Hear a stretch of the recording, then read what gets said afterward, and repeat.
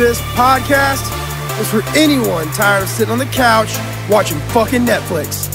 For anyone who wants to know how to break the 9-to-5 slave life. For anyone who wants to be better tomorrow than they are today. I want to help you learn how to break the cycle. This is your story, and you have to write it. Come on in. We're just getting started.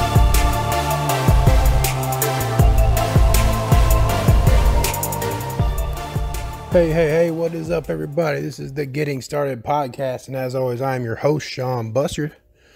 Guys, I wanted to come at y'all today, talk a lot about a lot of different things on the show, and I've got to, try to do a lot of different interviews for you guys with different industry leaders and different business people, and different entrepreneurs. Today, though, I want to take a minute. One thing that everybody that I've interviewed seems to have in common is core values.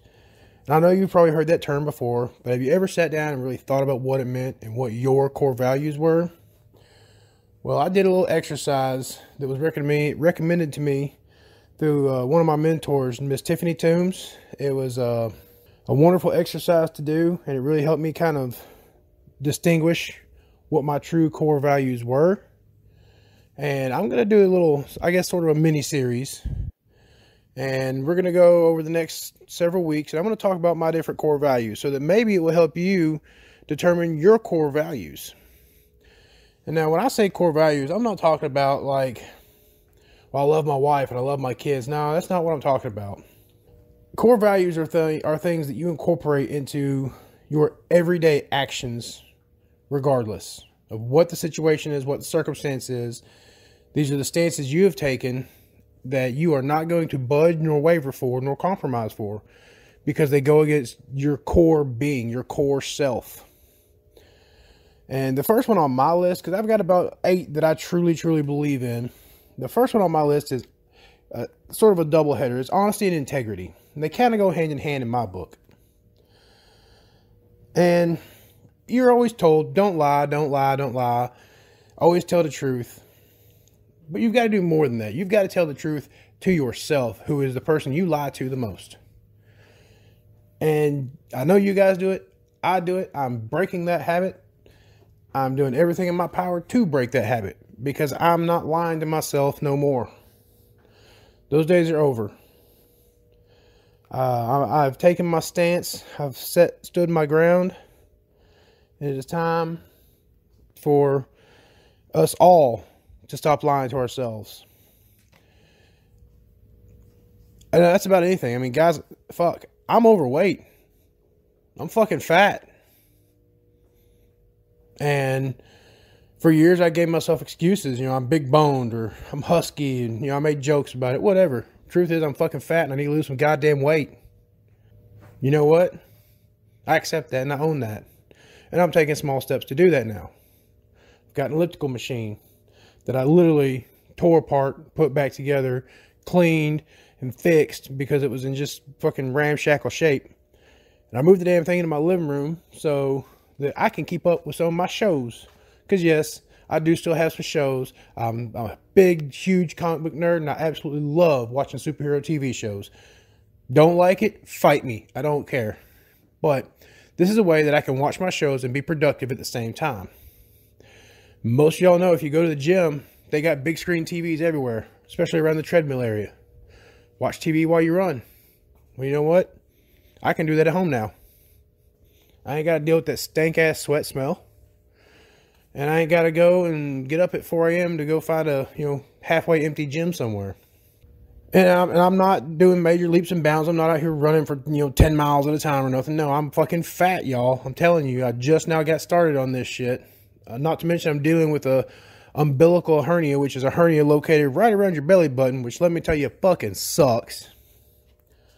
But 10 minutes at a time don't hurt me. 15 minutes at a time don't hurt me. You stack up those little small things, and it starts to work, and it starts to build. I mean, when I first got on it, the first day I did 13 minutes, I thought I was going to die. The second day I did 15 minutes, I thought I was going to die. And then, you know what? I slipped, and I didn't do it for about 3 or 4 days. Well, got back on that horse, and I made it for about 10 minutes, and I thought I was going to die. Yesterday, I got on it. Well, you know what? I did it for 10 minutes straight. Wasn't panting and wheezing and breathing heavy. Just kind of small sweat broke out, and that was it. You know what? That's a win in my book. So, later today, I'm going to try to go for 15 straight and see what happens. But, going back to what I was on, you got to be honest with yourself. You got to be honest with your friends. You got to be honest with your family. You got to be honest with everybody. Don't hide shit. Don't keep no damn secrets. Don't get me wrong. There are things that are not to be dealt with in public, that are meant to be dealt with at home, or meant to be dealt with, behind closed doors in an office building somewhere, because they're just not public related issues they don't need to be out there. And when I'm asked about them, I'm not going to lie. I'm just going to say, I don't want to talk about that. So I'm being honest with everybody else. And I've always tried to be honest. I'm usually very bluntly and painfully honest, but that's just my nature. And integrity, guys, I shouldn't even have to bring this up, but in this day and age, I have to. Do the right fucking thing, even when no one's looking. You can base your level of integrity off of what you do when nobody else is watching you, and what you do when the lights go out.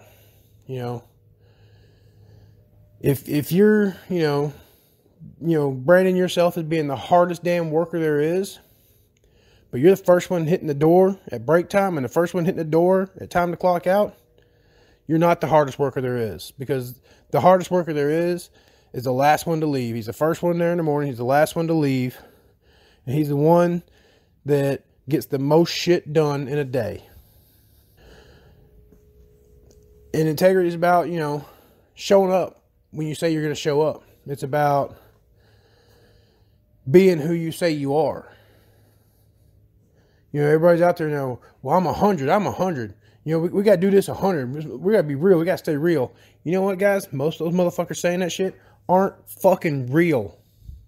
They're not. I mean, I don't know how to sugarcoat it. I'm not going to sugarcoat it. They're fucking not. They're fucking fake.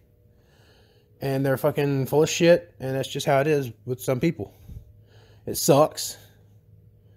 But all we can do is, try to encourage them to be better.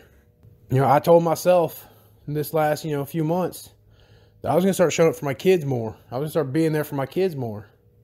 And I have been. It's been a process. I'm not going to lie.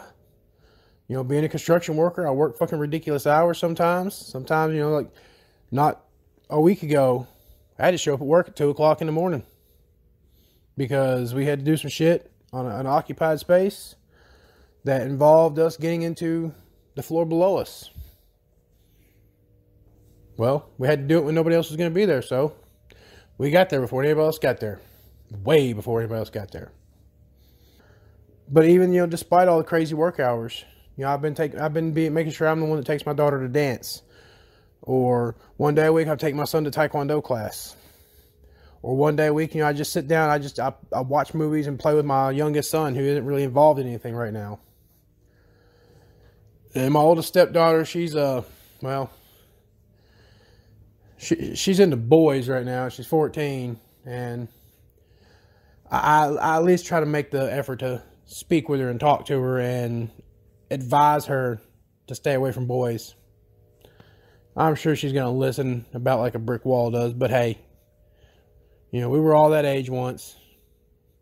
All I can do is lead by example and hope that, she is smart enough and uses at least some of the teachings that I've taught her to be cautious in her endeavors. But anyways, guys, that's the first set of my core values. Honesty and integrity. They take you a long way in life. They help a lot with being authentic. They help a lot with just overall being a good fucking person. And that's what we need in this world. We need more good fucking people. No bullshit politics. All politics aside, all religions aside, we just need to be better fucking people. And if you can incorporate honesty and integrity into your core values and make them a part of you as though they were the skin you wear or the blood inside you, the whole fucking world would be so much of a better place. So I hope everybody liked this little rant, and I know I needed to get off my chest. And I've got more, guys. I've got, a whole list more to do for y'all. So I hope y'all will take this message. I hope y'all will listen to it and think on it and build on it and implement it, incorporate it into your everyday life. So, start building yourself out a list of core values. Sit down and just think about who it is you are, the kind of people you want around you, and the way that you want to handle yourself when in public and in private. And start making your own list of core values. Write them down. It makes it more real when you write it down. It takes the quantum thoughts inside your head and turns them into tangible, seeable words on paper. I know it sounds crazy, guys, but I promise you it works. I probably never would have done it if I hadn't actually put it on paper myself. I did, and here I am, and I'm looking at my list right now, talking about this with y'all. But that's it for me, guys. Y'all have a great rest of the day. Go out there, kick some ass, take some names and emails, and crush the day. And I will see you guys on the next episode of the Getting Started podcast. Later.